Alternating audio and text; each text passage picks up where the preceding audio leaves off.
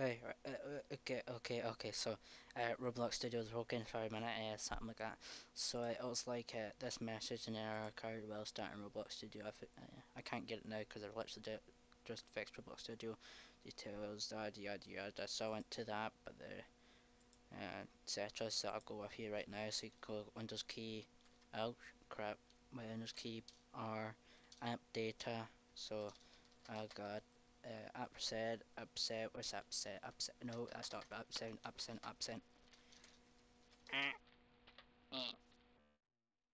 App data, okay, app data, local, Roblox, find Roblox right there. Okay, so let's see where else at Roblox, versions, go into versions, and then we're supposed to find 0508 man. So there wasn't a 08 right here, and I just go into double click on Roblox Studio Launcher, and it will uh, download a new version of Roblox Studio, and then you can go into Roblox Studio again. So like this, go in Roblox Studio, open, minute or something. I done. You good?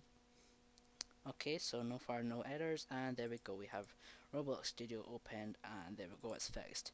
Hope you liked this video. If you did enjoy it, make sure to subscribe, turn notifications on, and I'll see you all in the next live stream video. Goodbye.